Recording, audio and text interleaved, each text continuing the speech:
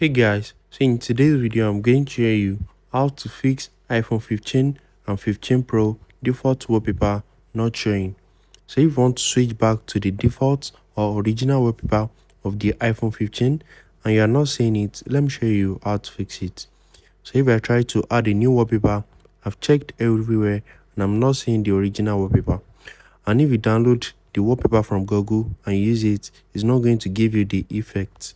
The effect that when you turn your phone on is going to display something. So as you can see, I've checked everywhere.